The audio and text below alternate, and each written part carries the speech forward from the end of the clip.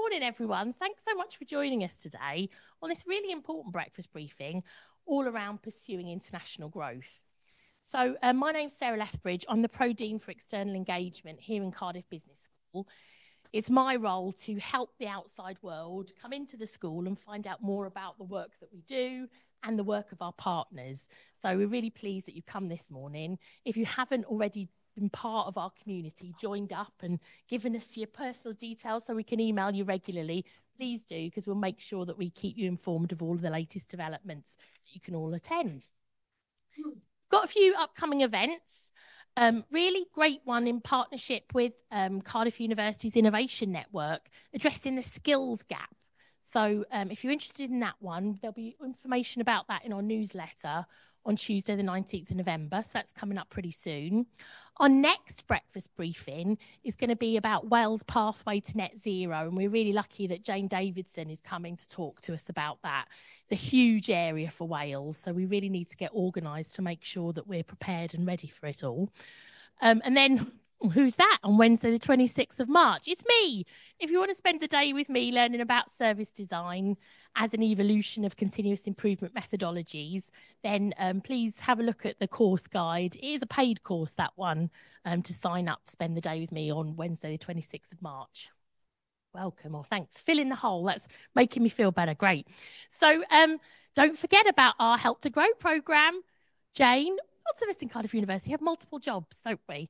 Jane, as well as all the wonderful research that you do, you're also the programme director of our Help to Grow programme, which is an amazing opportunity for small and medium-sized enterprises to benefit from lots of different academic perspectives on how to help your business to grow.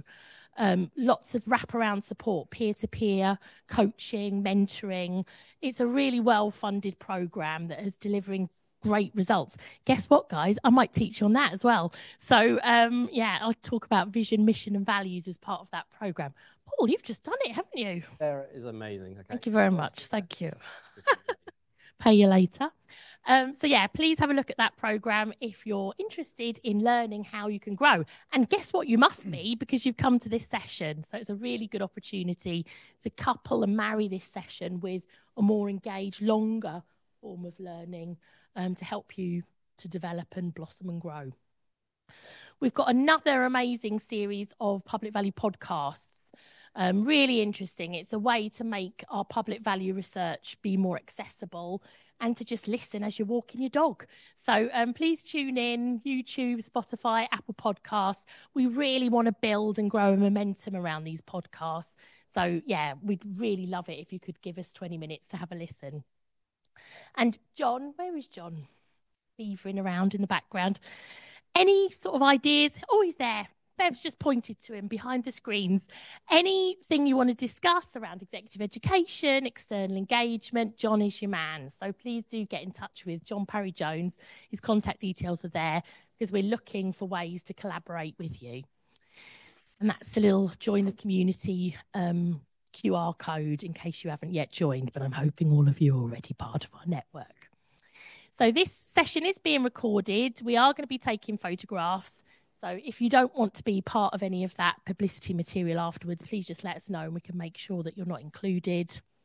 And at the end of the panel session, there's going to be a question and answer session. So if you could, I'm terrible at remembering this, if you could wait for a mic, otherwise the people who've joined us online at home won't be able to hear you, okay? So please do wait for a mic if you're going to ask a question. Oh, here we go. It's over to you, Jane. I'll just give you a little bit of background about this session. I love like happenstance and coincidences. And about the same time in the same week, Professor Jane Lynch said to me, I think we really need to do something on internationalisation and growth and exporting. And I said, all right, good, Jane, that's a good idea. And Paul Wong, at a breakfast briefing, said exactly the same thing to me. So I knew it was a sign that we needed to bring these two brilliant people together to discuss a really excellent session where we can share what we know with you all and all the amazing support that's available out there. So I'm going to hand over to you, Jane, my favourite bit, and thank you so much. Thank you. Bore da pawb. It's a great pleasure here to be with you this morning to share what I think is one of the most important topics currently. So my name is Jane Lynch. I'm a professor of procurement at Cardiff Business School, and I'd just like to give you just a very overview of the format, first of all, of this morning, but also then just 2 minutes on why I think this is such an important topic of my own journey. So the way that we're going to run this morning is we've got 4 fantastic panel members here today, and each of them have been given 7 minutes, although there's a little bit of discussion here about whether it's going to be 7.5 and 8, and one says, if you have 8, I'm going to have 8.5. So I think we have a bit of fun, but I think the most important thing is I've got my little 2-minute sign here on the table. The most important thing is that we allow you opportunity for questions at the end. And if we don't get opportunity to answer all of the questions, because we want you to bring lots of questions to the discussion today, then we will definitely address them after the event and respond to you. All right, so that's pretty much the format. So you're going to hear from each one of the speakers. But before we do that, I just wanted to explain to you why I think this is such an important topic. So I didn't start out in academia at all. I started out as a buyer in retail. And if you could describe the 1990s era, around the early 1990s, I was a buyer in a much loved department store here in Cardiff. And I can only describe that time as a little bit like the pandemic, where we've just seen acceleration of digitalization. Then it was acceleration of sourcing overseas, from marketing to sell your goods and products and services overseas as well. And there was a huge shift, and it was a really fantastic success opportunity for many businesses, but it was also at the detriment of some, where they were claiming to have everything made in Britain, when in actual fact they were having things made in Turkey and labeling them as made in Britain, and thinking that the customer would understand that that's true, when actually they realized that it wasn't. So I realized very quickly that, you know, while this is an important transition, there are also a lot of things that you need to learn first of all.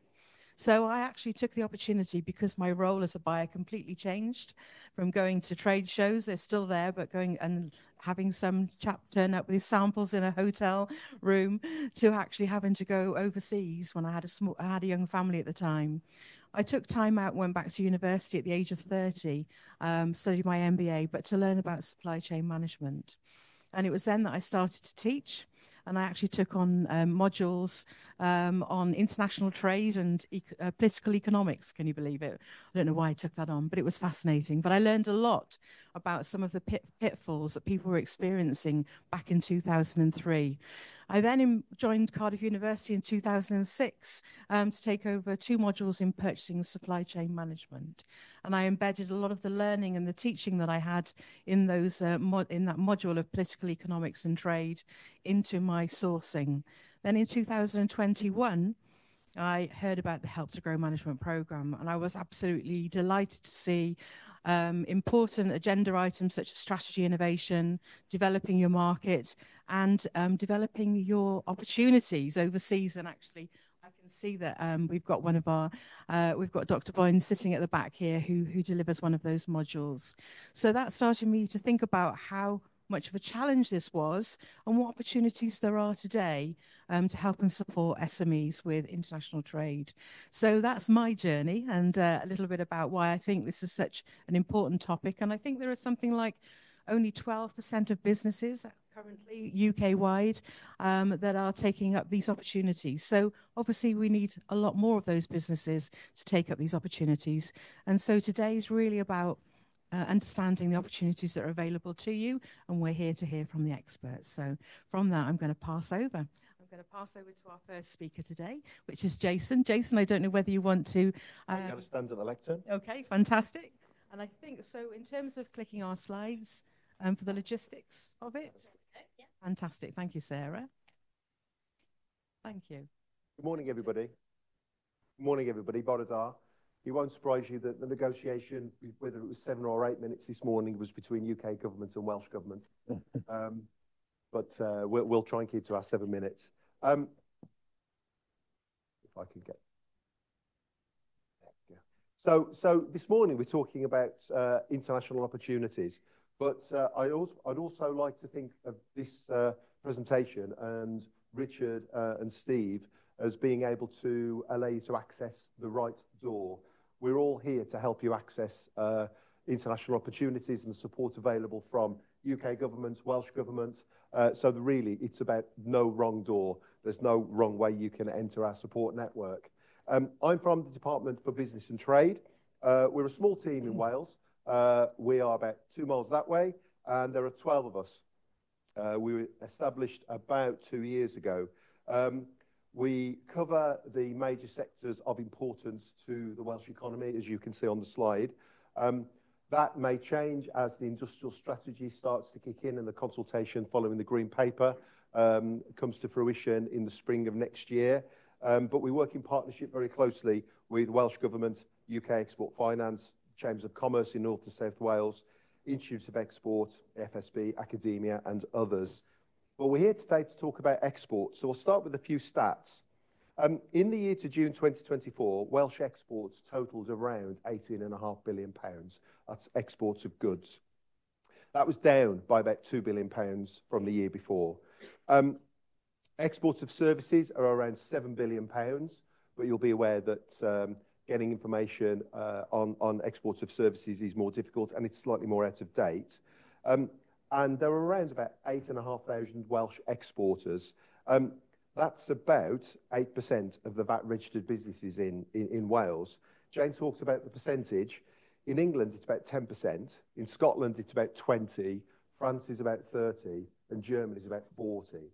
So you'll see we have some way to go to catch up with some of our near countries in terms of the exporting potential. So we're here today to talk about how we can stimulate more businesses in Wales to increase their exporting. So why would we sell internationally?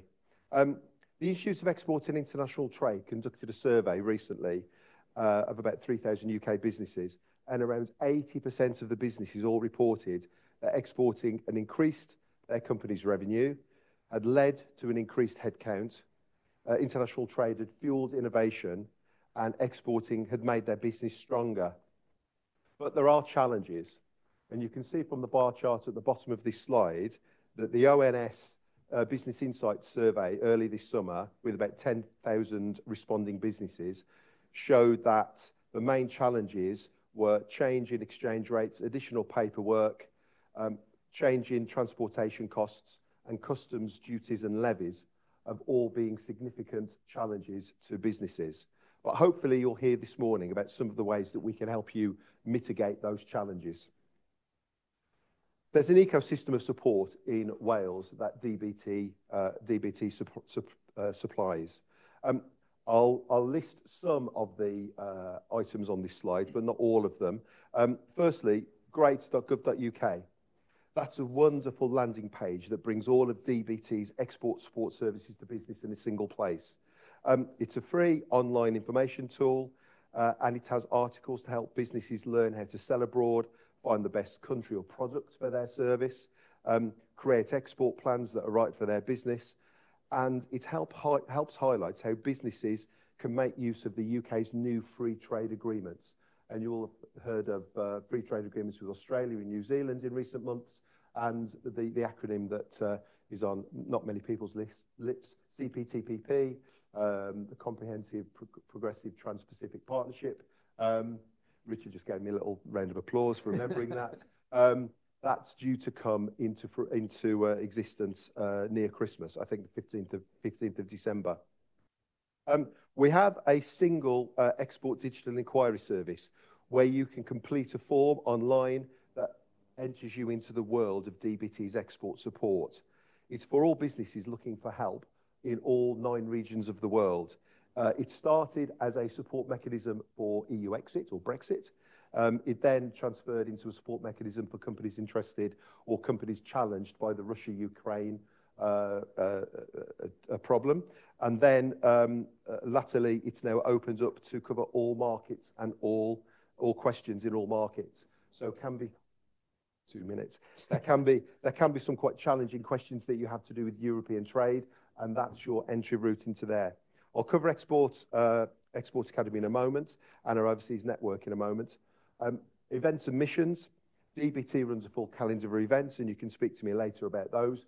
We have inward missions to help you meet buyers from overseas, We've recently run them in food and drink, and we're having one for African energy and infrastructure companies in February next year.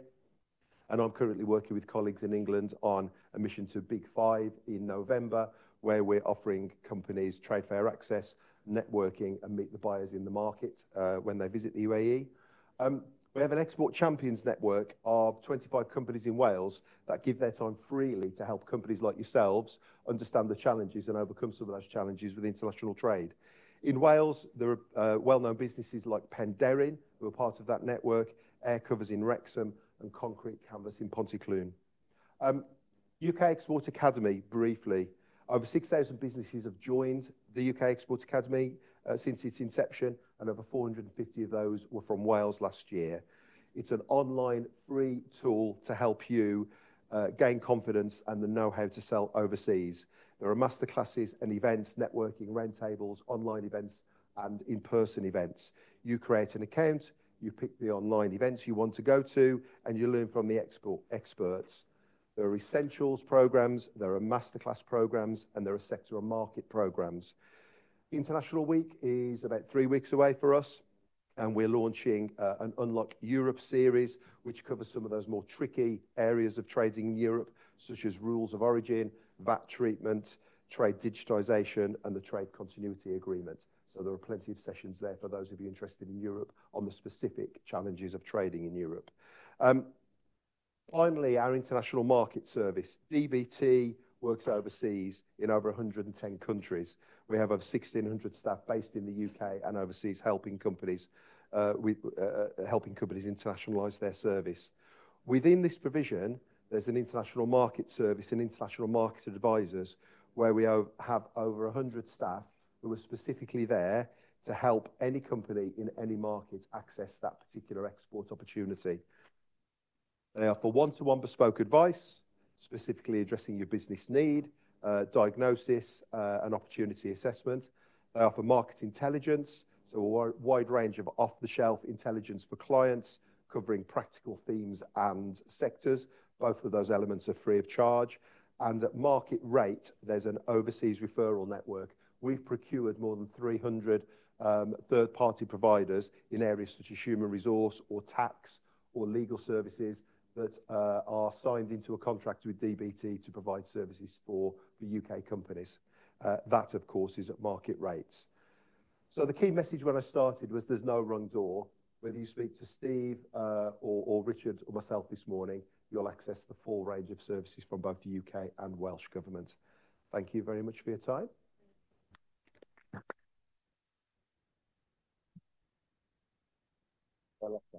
Thank you. I was going to say that was the most unnerving second when you turned over the 2 minutes. So Bore da, diolch yn fawr, Jason, it's great to be here today. As mentioned, my name's Richard Harris, and it's a pleasure to join you today in Cardiff. I'm fortunate to lead, from my perspective, the best export team service in the United Kingdom, working alongside DBT. And it's mainly what we really want to stress is that we have an ambition together to deliver the best support for companies across Wales. And it's not an either-or case. It's very much we work together as an ecosystem, and that's not just UK government and Welsh government. That is many others, and hopefully I'll get to that point in the presentation. So a quick bit of context. So we have an export action plan for Wales, and our core objective, which I get judged on every month, is to increase the number of sustainable exporters across Wales and to increase the volume and value of exports from Wales. To do this, our ministers, we now report to Rebecca Evans, will, through a series of programmes, invest over £4 million to directly support businesses in Wales. Delivered under 5 distinct themes: inspiring exporters, building capability, finding customers, getting to market, and working with others. And just we'll highlight some of those that are available to yourselves. Inspiring exports, one of the key things for us, as Jason said, we need to turn around and increase the number of exporters. Our new exporter programme is an annual programme. It offers intensive support for a cohort of what were sporadic or non-exporting businesses, in fact, like accidental exporters. As part of the programme, 15 companies will be escorted this month, or next month, sorry, to the Netherlands. They will see pre-arranged meetings with potential customers and then receive support post the visit to turn around and convert those opportunities into export wins. All 15 companies that attended cohort 3 are already exporting sustainably. We also have the Explore Export Wales conference. Last year or this year, we held that in the Cardiff City Stadium. It'll be again in the City Stadium on the 13th of March and in Llandudno on the 20th of March. We'll be joined by Jason and the team, Stephen and the team, the Export Academy and others. This year, we had 475 delegates attend. We delivered 25 export workshops, including export IP, licensing, etc. Over 400 one-to-one meetings were also undertaken with overseas market experts. And they came from over 40 countries, including the USA, China, Australia, India, the LATAC region, and with staff from both DBT and Welsh Government. We also included in there the exhibition, over 20 ecosystem partners, including the IP Office again, UK Government, DBW and UK. So please do think about joining us there in March next year. Building capability, we have a team of international trade advisors. It's great to see Hayley at the back from our colleague from Business Wales. They act as a point of contact, not just for Welsh Government support, but for all of the support across the network. We also have an export cluster program, provides support for over 320 companies across medtech and diagnostics, high-value manufacturing, consumer products, clean energy, and food and drink sectors, and tech. It offers peer-to-peer support and one-to-one support, and subsector visits to the likes of the World Hydrogen Conference in the Netherlands and Cosmoprof in Italy have been successful for the teams. On top of the ESS IM program, as Jason mentioned, we have the International Trade Development Program that can provide bespoke consultancy to boost export capability. And again, these work hand in glove with each other. In fact, it's more of a piece of a jigsaw as you work through. That fully funded program complements the info that you can gain. Our export hub, hosted on the Business Wales platform, is a fully funded online resource and again enhances and works in addition to the information available on great.gov. Provides a comprehensive range of export tools, research material, and advice you can access 24/7. We can also assist companies to enhance their export skills. Jason talked a little bit about the Export Academy, which is a phenomenal resource. It's fully funded. On top of that, if you're looking at turning around and taking your staff through accredited training, we are also able to support you to turn around and take forward that through the Welsh Government support. Finding customers, and this is why one of my jobs is probably the best one in the world. Our International Trade Opportunities Program, for a small fee, can provide access to in-country business or consultants. We can jointly agree a consultancy brief. The program can provide business information at a local level. It can also identify and contact potential customers and distributors. And for example, on a trade mission recently to Japan, we were able to support an SME from Ystrad Mynach to arrange meetings for them with customers across Japan and put into language support into the meetings with them to enable communication. As well as that, we have a global network, Welsh Government offices. Jason just mentioned the 110 offices, thank you.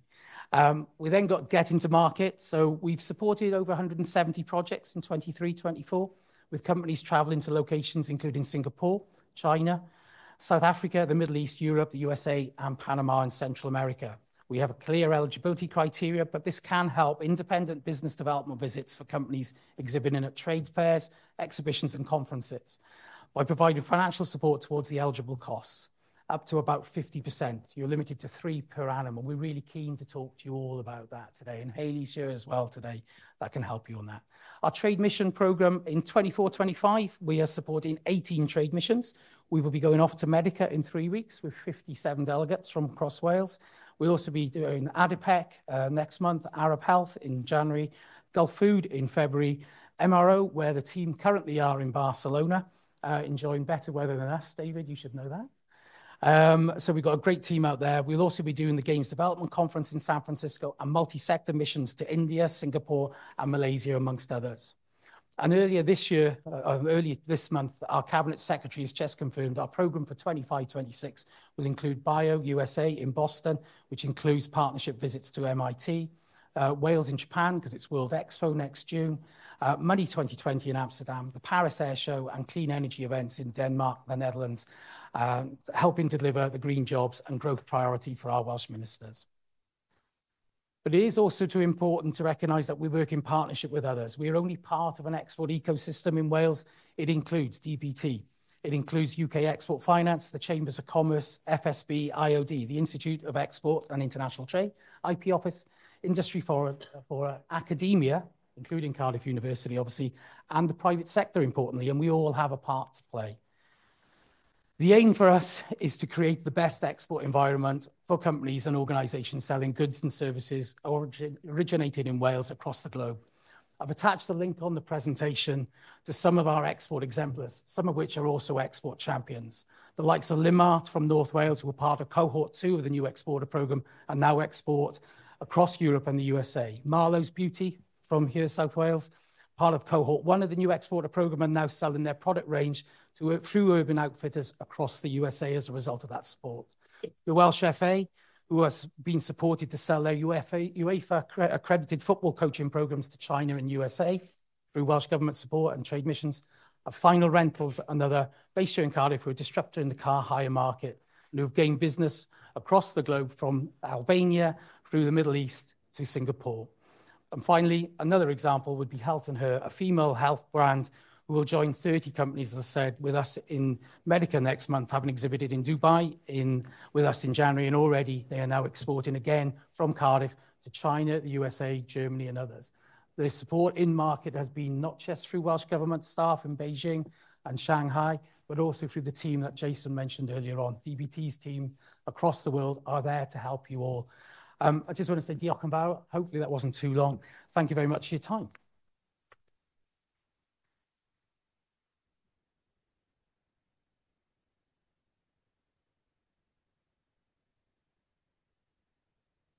Thank you very much for that, Richard. Very, very insightful. A lot of information there. And at that point, I'd just like to highlight something is that actually, you know, I've put them on a bit of a challenge today, haven't I? Yeah, a lot of information in a short time. But the idea of this event is really to highlight some of the enormous wealth of support that's available. And we're going to follow up with a workshop invitation to you on the 26th of November, 2 p.m. for 2 hours, where we'll be inviting representatives from each of these teams to support you if you think that this is something that you're interested in, your business. All right, so I'll talk a little bit more about that afterwards. But for now, I'm going to hand over to Stephen. Thank you. Morning, everybody. Okay. Stephen Wilson, basically my background is international banking and trade finance. I spent my career with various commercial banks, including in London, both UK clearing banks and foreign banks. And that comprises of, shall we say, day-to-day international operations, as well as business development and structuring transactions. I moved to UK Export Finance about 3.5 years ago. UK Export Finance is the relatively, shall we say, new brand name for the old Export Credit Guarantee Department, which is the oldest export credit agency in the world. It was established in 1919. The way that we deliver export finance is primarily working in conjunction with the commercial banks on a very much risk participation basis. Particularly in the short-term working capital market, as well as long-term funding for major overseas projects, which can run for anything from 10 to 15 years. To put it into context, last year we actually lent as an entity £8.8 billion to UK exporters, which consisted of just under 500 companies, 80% of which were SMEs of various sizes. The way that we deliver finance, primarily in the short-term working capital market, is that the application for facilities is made by a company seeking UKEF support to a commercial bank. The commercial bank would underwrite the transaction to the tune of 20% of the value, with the balance of 80% being supported by way of a government guarantee to the bank. Okay. We have no input in terms of the actual financing costs or any fees in connection with that facility. That's all very much down to the bank.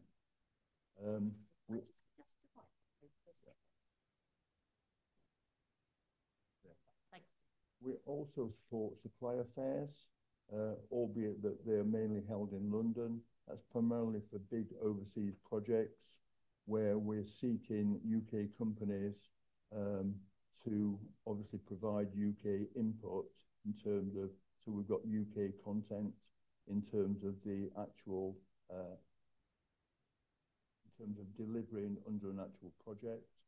We've delivered many large projects recently, including a new railway network in Turkey, road networks, for example, in West Africa, and hospitals in Africa as well. Where it's appropriate, what I will do is work with Welsh businesses to help them structure transactions to make them work. Where, for example, they may not be able to deliver the facility through their own bank, can signpost towards secondary financiers. In terms of the facilities that we provide, the general export facility is probably about 75% of the business that we undertake. It's a very flexible facility to support a UK business. Most of those businesses will have been exporting for a period of 3 years to qualify, and they should, to qualify, they need to have turned export turnover of 20% in any one of the last 3 years, or 5% in each of the last 3 years. The maximum facility period will be up to 5 years, and the maximum bank facility will be up to about 25 million. And over and above that would go towards what we call an export development guarantee, one of which we recently provided to Erin in North Wales at the Shotton Paper Mill, where we actually put in €150 million into that transaction.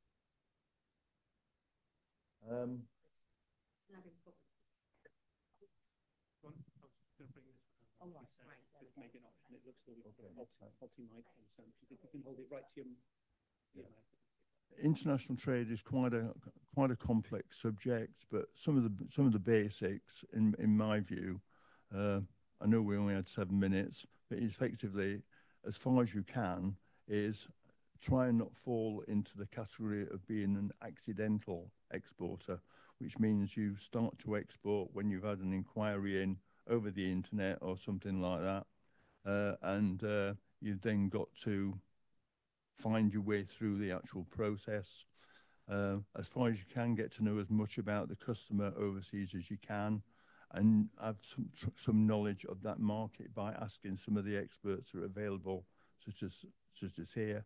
And an example of that would be in many parts of Africa today, there are still exchange control regulations, which means that foreign exchange can't be remitted unless there's an agreement from the central bank relating to that country. In terms of methodology of trade, how you actually undertake that international trade, whether or not you're happy to trade on open account against an open invoice, either payment against 30 days credit or something like that, or whether or not you look towards a financial instrument such as a bill for collection or a letter of credit. Terms of payment are very much around Incoterms, of which there are 11. They were recently reviewed back in 2020. But again, very important to know who is responsible for payment of the freight and the insurance, and where the contractual obligation starts and finishes, so that it's very clear. In that regard, look towards at least a pro forma invoice or a contract or agreement. That's really important, so that, as I said, there's no misinterpretation in terms of the actual physical trading. And from the practical side, very important to manage the currency risk. It's not just all about selling in sterling in our own currency. Sometimes there can be major advantages of selling in the denomination of the buyer of the country concerned.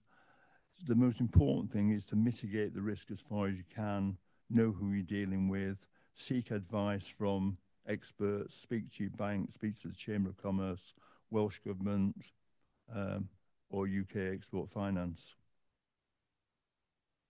Fantastic. so much, Stephen. And apologies if for those of you who joined us online who struggled to hear some of that information. As I say, don't forget we are going to be offering a follow-up workshop to this as well. Yeah. So what we've done now is you've heard from 3 different departments in government. So just to finish off with our speakers today, I'm delighted to introduce a supplier perspective, and Paul Wong has very kindly offered to share some of his own experiences and insights. Thank you, Paul. Good morning, all. Idul Sadullah, Dervatullah. Or if we're doing international, I'll say something in my mother tongue. And if you work out what it is, I'll be super impressed. International trade. That's very scary. Why would you do it? That's how I felt when we first looked at it. We're a small company based in Wales. We do building projects. We deliver projects, things like I did the Children's Hospital for Wales. We've done some work with Techniquest in expanding their facilities. Why would you do anything internationally? Well, we went to a Welsh Government event. We said, have a look at the international market. Have a look at what's going on elsewhere in the rest of the world. So we went to the UAE, had a look at that as a first point. I thought, wow, there's a lot going on here. There's a lot of building work going on here. And there isn't the supply chain to meet everything that they want to achieve. They have demand. They want what we can offer. So you then got to work out, how do I get into this arena where I can start to do some business in this country? And that takes some learning. It's a different place. Some of the norms are very different. The culture's different. The language is different. But there are some similarities. They do want to do trade. They do want to do business. I think that's one of my contacts coming through now. So we did some visits. We took our time. We met various people who were interested in doing some development work. We did a lot in healthcare. So we met people who were interested in doing healthcare projects. If you go to a country like the UAE, and you'll find this for lots of other developing countries, they don't have what we have. They haven't got the level of healthcare that we have. They've got a lot of general hospitals, but they haven't got the cancer care facilities like that we have in the UK. And they want it, but they haven't got the expertise. We do. That's the opportunity for trade, for them to want what you've got. So we were offered an opportunity of, would you help develop a hospital? Absolutely. It's right in our sweet spot. So we met with a healthcare operator who had some land, who said, can you bring the expertise for developing a hospital here to do cancer services? And there's virtually none in the UAE at all. Cardiff has more cancer facilities just for the Cardiff, which is a population of about 500,000, depends where you take the circle, than the whole 12.5 million people of the UAE have got. So they want it. They don't know how to get it. I did the same with diabetes. We have phenomenally good diabetes service here in the UK. They don't. They have something. 40% of people in the Middle East are close to or are diabetic. There is a demand. So we started to arrange contact between people who provide services out there and who want our expertise. And what they do is they look at us and go, you've got some very clever stuff. We don't appreciate it half the time because we're used to it. As a bit of context, I thought, just get a feel for a place. So I'm only going to use the UAE as an example. It's small. Traveling from Dubai to Abu Dhabi is like going to Carmarthen. You can get around. And one of the things I've found as we went through our journey is do a bit of research, do a bit of homework. Now, when you go out there, you can either go out there and it's a bit chaotic, but the more preparation you do for doing an international visit, the better it will be. Understand what is your trade, what you could possibly undertake. Understand what is your bottom line in terms of doing a deal. Because agreeing a service provision or agreeing a product sale, they will be quite challenging in terms of what's your number. And they'll get to the number bit much faster than you would expect and than we do in the UK. Another very important aspect is we are dealing with different cultures and customs and people. I've sat in a 2-hour meeting, had a 2-hour meeting arranged for a development project. 1.5 hours was spent on Premier League. You know, who do you think is going to win the Premier League this year? And what about the transfer market? What's that looking like? And you're an hour into a meeting thinking, why are we talking about the Premier League? And the answer is, they're sussing you out. They want to work, they just want to get a feel for you. Do I want to work with this person? Can I get a bit of a rapport with them? And they'll spend a lot of time just feeling that out. If they don't, that'll be the end of the meeting. They want to get that rapport. For quite a few people, the trade is not important. If they don't do it with you, they'll do something else. Then in the last 30 minutes, something bang, right, how much are you going to charge me for this? You've got to be straight in there. They want to know a number.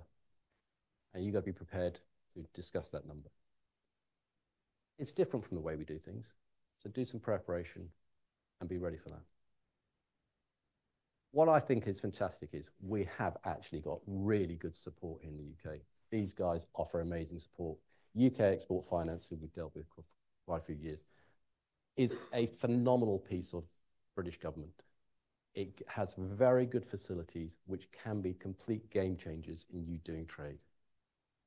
Tap into and learn what those facilities are, because it can help you, like it has helped us, to become confident in dealing with other countries and working out how to do trade. But our starting point is, it is scary. Once you've gone through some initial steps, it's very exciting. Thank you.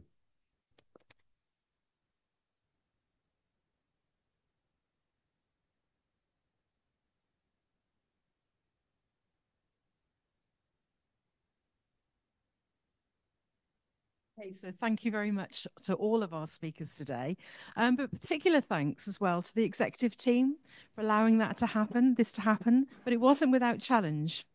So when I send the list of speakers, the question that I was asked was, how come everybody in government is a white male? Good question. Can you do something about that, Jane? We can't let this event go ahead. We're a public value business school, and we really do prioritise equality, diversity, inclusivity. So before we go out to questions, so those of you both online and on the floor, I've got a couple of questions, but I have to ask you, why is it then that the leaders in government, is it by coincidence that they're white male? Shall I answer first? So mainly because my senior international trade advisor is in New England on holiday, and my head of trade missions is in Spain. We obviously operate within the Welsh Government. We have a prerogative. Rebecca Evans makes every decision. We only advise. But the team is you've just unfortunately got me today. Unfortunately. No, unfortunately. My team would say unfortunately, believe me. But normally Ruth would be here. Oh. Hayley's another brilliant asset, worldly experienced in terms of exporting. And the team is balanced. But unfortunately, yes, I don't recognise today that males. You'll have a similar answer. Yeah, it's exactly the same. I had a quick tot-up of my team, and we're half and half, male and female.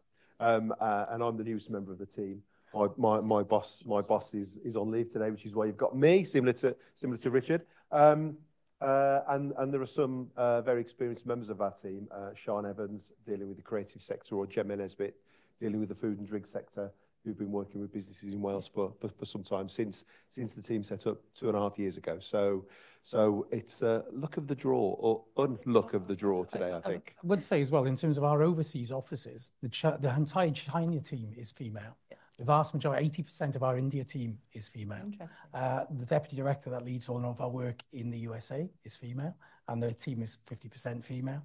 And the head of international relations, who Geraint works through, Fionn, obviously is part of the team. So it's a balanced team, but unfortunately we picked the wrong day or the short straws, I think, and not being on leave. No, not at all. I think we're convinced, aren't we? Do give them a round of applause for that one. Thanks.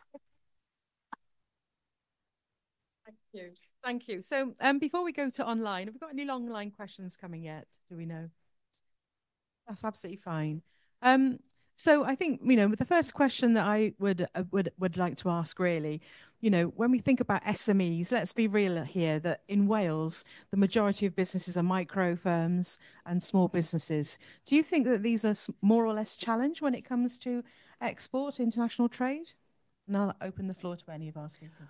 I think if you look at our export examples, it'll be the same as your export champions. You've got companies like My Salamat, based in Newport, to produce a Muslim prayer mat. Micro business in reality, there's 2-3 individuals there. Marlowe's Beauty and others. Limart, they make shields for prosthetic limbs. Mark was a Paralympic swimmer. And these are companies that have exported to the world. The key is knowing what your USP is. Yeah. The support's there, whether you're a actually our sweet spot is SMEs. We don't tend to get involved with the major multinationals. They don't need government support until it becomes a free trade agreement discussion on export quotas, etc. But I think we're very lucky. We've got a huge amount of fantastic born global companies in Wales that are able to access markets overseas. And can I just add to that? I've spent many years working in the southwest of England, and the business demographic is not that different to the business demographic in Wales. I've been in the department for a good number of years, and it's been really refreshing to see the number of very small born global businesses that we've been able to help. And part of the event today is really to avail everybody of the myriad of support opportunities that are available through all sorts of different organisations. And we can layer on top of that with chambers of commerce and FSB and other organisations as well. So I think there are opportunities for businesses of all sizes. Thank you so much. The reason I asked that question is because one of the areas that we cover in Help to Grow Management is about the scaling up. And we use case studies to help and explain that. And so I was particularly interested because Wales is an incredibly beautiful, small, well-connected country, but only when you travel you realise just how tiny we are compared to the rest of the world. And so, these international opportunities are fantastic, but the ability to be able to scale up quickly when you get those opportunities. So I wonder, Steve. Yeah, being honest about it, from a UK export finance perspective, it can be difficult for businesses probably under £4 or £5 million to actually benefit from those facilities. We are currently working on a new offer, which would be a smaller general export facility, which we're working in conjunction with a number of the banks with. The other point to bear in mind is that from a bank's perspective, the bank are always looking to get their return on capital. So at the end of the day, the facilities have always got to be large enough for them to actually make sufficient returns on that money. So it can be difficult for smaller businesses.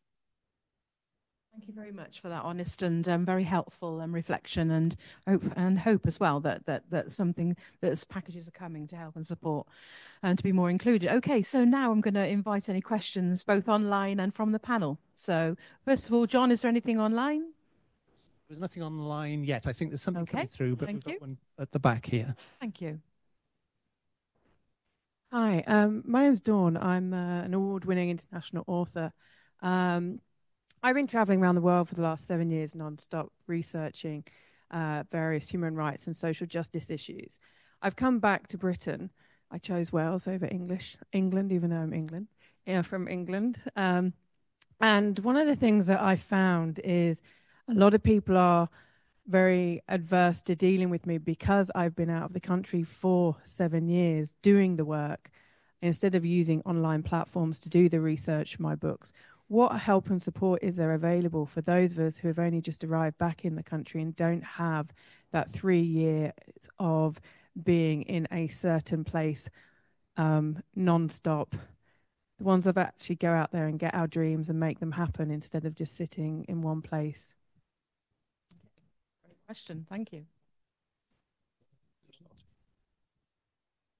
So, well, from a Welsh Government perspective, I would say Hayley's here from Business Wales. So there's the platform. You only have to be based in Wales to access our support. You need an address in Wales.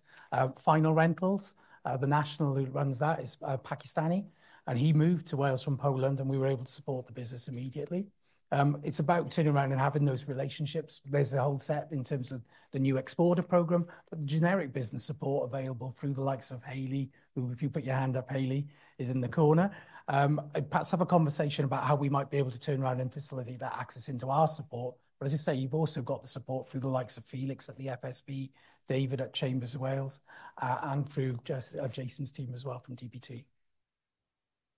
Even though you've only been back in the country, as long as you are you have a base in Wales, you have a business registered Wales, and you're physically based here, you can access Welsh Government support. Thank you, thank you. And you might benefit from coming to our workshop on the 26th of November to take that conversation forward a little bit more. Okay, thank you. So Julian is online. Julian, do you want to unmute yourself and ask your question? Yes, good morning, everybody. Borodar. My question relates to the exchange rate and dealing with the currency of choice. And I think Stephen said sometimes it's a good idea to use the buyer's currency rather than sterling. There's a lot of risk in that, as the university's recently experienced with, I believe it's the Nigerian students, where they had huge inflation. What are some of the factors? Could you just expand a little bit on some of the factors that would need to be considered on what currency should be used?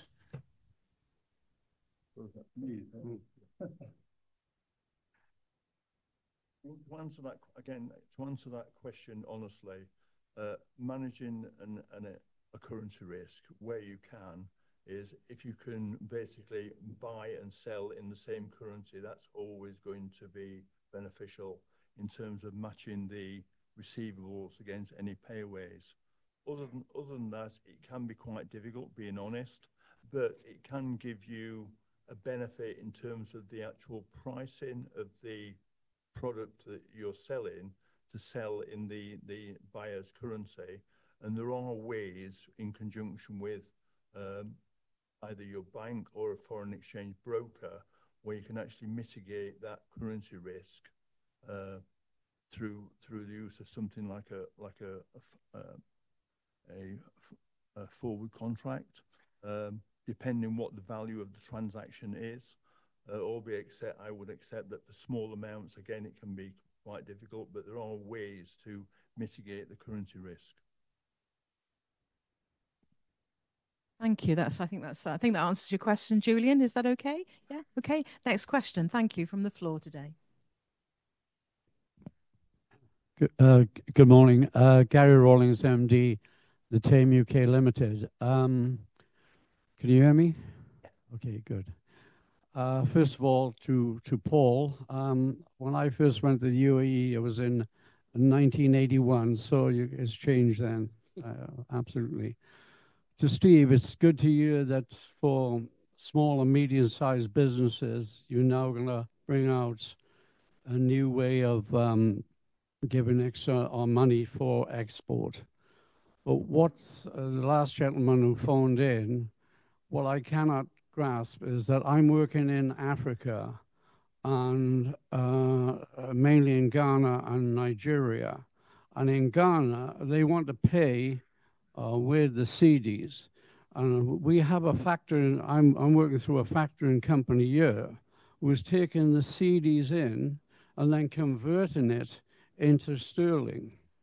Now, I don't know if there's any mileage with the Welsh government having this facility as well, or access to it.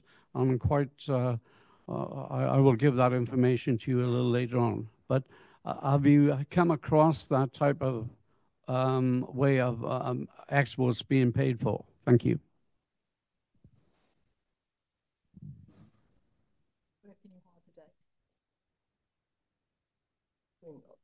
Being honest about it, again, in terms of a number of African countries, they have a limited amount of foreign exchange available, which is why they have exchange control, which I mentioned before. UK used to have exchange control back in the late 70s, but Margaret Thatcher abolished it. And simplistically, it means that to obtain foreign currency, you have to basically apply either through the commercial bank that you're banking with or directly through the central bank for larger amounts for foreign exchange through the actual central bank for it to be allocated. against documentation. And the reason they do that is to monitor the inflows and outflows of foreign currency going into that particular country. I would accept that that's something that would happen in Ghana. There's a lot of it going on at the moment in Egypt, in North Africa, where there are quite strict controls. So, and the government are also by that, because they're knowing what they're physically paying for, they can prioritize what they're physically buying as well. So they can make sure that the key projects that they want to manage are, shall we say, fulfilled first. Thank you. Have we got time for one more question? I'd like to try and squeeze one question in. Sharon's online. She's been waiting patiently. Sharon, do you want to unmute yourself and ask your question, please? Hi, good morning. This is Sharon. About myself, I have studied from Cardiff Business School, which was in 2020. My question to the panel is that I, being an Indian, I had an idea, which I still have. This is around tax liability, number one, and hand-holding financial support from the government to the international entity.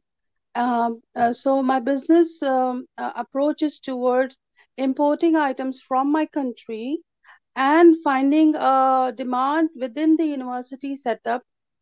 Being a student from Cardiff University, I can see that there are scarcity of items which is useful to students.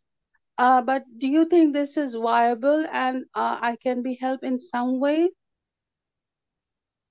Oh, thank you for the question.